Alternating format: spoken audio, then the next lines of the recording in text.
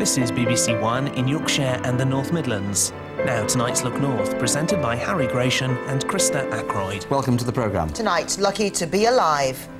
The family who escaped a bomb attack on their home speak of their rude awakening. Out on the street, the seriously ill couple facing eviction in a row over tenancy rights.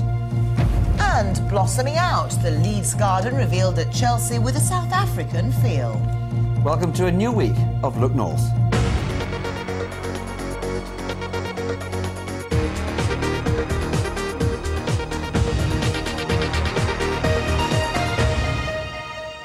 And it's been another beautiful day across West Yorkshire, unbroken sunshine and temperatures around 20 degrees Celsius. But will it last over the next few days? Well, I'll have all the answers live in Home Firth.